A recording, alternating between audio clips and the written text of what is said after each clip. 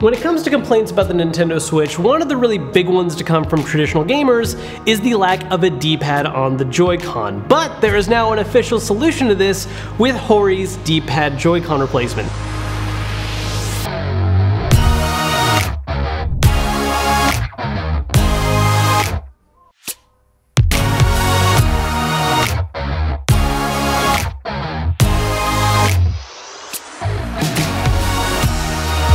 This is something that has been out in Japan for a little while. It was having a few problems when it was first released. It would soak up a ton of battery from the Switch itself, but that has been switched with the latest Switch firmware, and now it's made its way to the States in an awesome little Zelda design and a Mario design as well. However, while this is the first official way to get a D-pad for your Switch, this is not the only option out there, and there's actually a much older one that we've done before on this channel, and that's making your own modded Joy-Con with a D-pad. So we're going to compare the benefits and weaknesses of both of these and which one's actually worth getting. Round 1. Fight!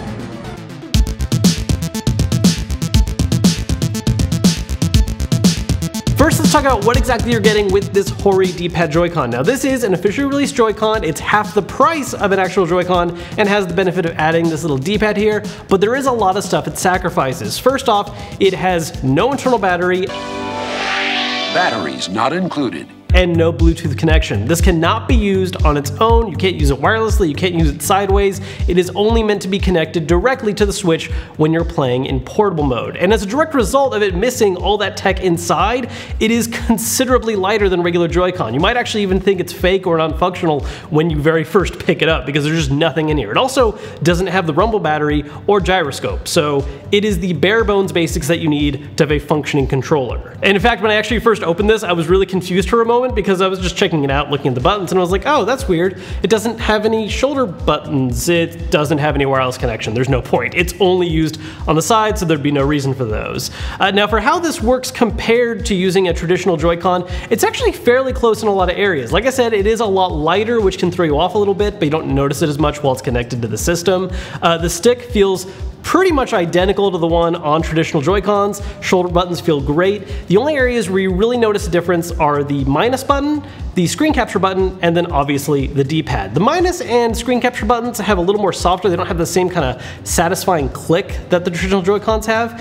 And then the D-pad doesn't have the snappy button feeling at all because the Joy-Cons have actual buttons. It's much softer and feels much more akin to like an old school SNES controller. So when it comes to just being used as a substitute for a regular Joy-Con when you're using your Switch in handheld, it actually does the job really well. It fits in really seamlessly, and since it doesn't have that battery problem anymore, it's pretty awesome. There's just one major problem I have with it, and it's actually this little raised bump right here. So where the release button is, there's a different shell shape, and at first glance you might think, oh, that's kind of weird, but whatever, it's not a big deal, right? The problem is, especially when you're using a Switch in portable mode, something we've been talking about a lot lately is that it's great to buy a grip to use with your Switch in portable mode, but because of this little groove right here, most traditional grips are not going to fit your Switch anymore because the grip doesn't actually fit over the controller. It causes buttons to be misaligned, and the whole thing just ends up being really awkward and weird. That aside though, if you're just like using your Switch straight up and you're not using any kind of grip or attachments or anything, this is actually a pretty awesome little upgrade. And I do love the visual look of it too. When they originally released it in Japan, it was just this straight blue look, but in the US releases, they've done this Zelda one and a Mario one that as well that look really, really nice. I actually kind of wish we had an official Joy-Con that had a design kind of like this. So for 25 bucks, this is actually a pretty cool little replacement, but the question here is how does it compare to something that's even cheaper and just requires a little elbow grease on your own part? So just as a quick refresher on how easy, or maybe actually how hard it is to do a shell exchange, we're going to do a fresh one right now. This is actually the first Joy-Con we ever did a shell mod on, where we added this white one. We're going to take this one and replace it with another white shell, but one that has the D-pad. So let's get at it right now.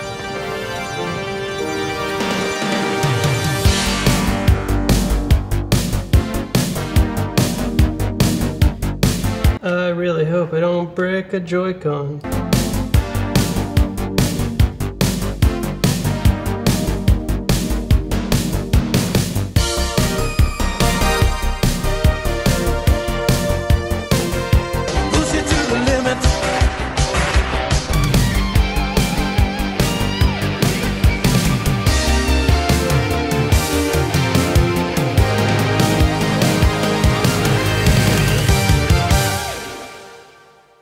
So that actually went pretty smoothly, and as a result, we now have a fully functional left Joy-Con that has the D-pad. So unlike the Hori one, this has wireless connection, gyroscope, rumble, all those awesome features, and you can still use it on its own sideways if you wanted to, although that is a little awkward with the D-pad right here. And all of this comes at arguably the cheaper price point of $15 for the left shell D-pad by itself. Now, of course, the reason this is arguable is because while the shell is cheaper than the Hori D-pad, you are also going to have to take a Joy-Con you already own and convert it into this design. So if you don't already have an extra Joy-Con, you're gonna have to take the only left Joy-Con you have and turn it into this, which can be awkward for scenarios like I was saying, where if you want to use it sideways like this. Cost breakdown.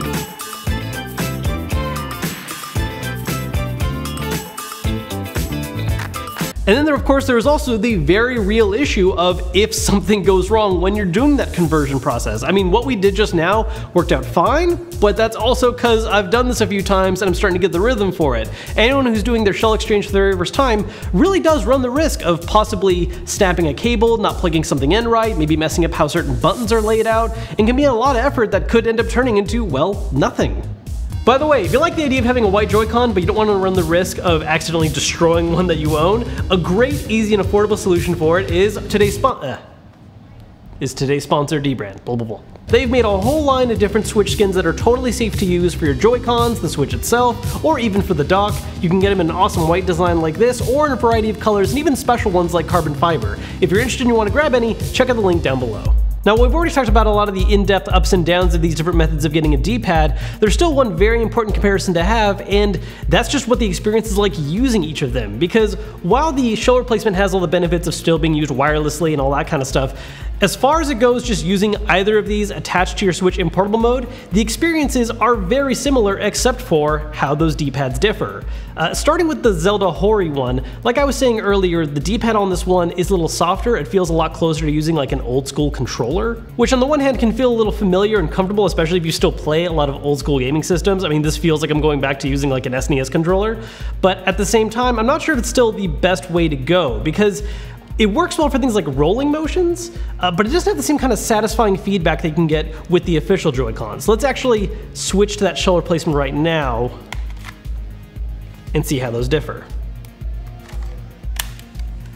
So with the shell replacement, you're still using the same kind of underlying buttons that the regular Joy-Cons would have. It's just that instead of them being contacted by 4 separate little buttons, it's this one D-pad that's just hitting each of them. So you're getting that same kind of clicky feeling you get when you hit each side of the D-pad. And honestly, that's something that I've really grown to like with this design. It's not exactly traditional, but I actually find it to be functionally a little better. And if you do end up wanting to use the Joy-Con sideways for whatever reason, it can still at least work kind of like you're hitting those 4 buttons, because you're getting that clear feel that you're hitting each one. So in the end, I gotta say that while the Hori D-pad controller is a great option that's gonna work right out of the box and at I think a fair price, if you're willing to put the work in and you have the confidence you're not gonna accidentally break anything, the shell replacement is the much better method to go with. You're gonna get the better D-pad in my opinion, and not to mention the fact that you're still gonna get the full functionality of a left Joy-Con that you can use wirelessly.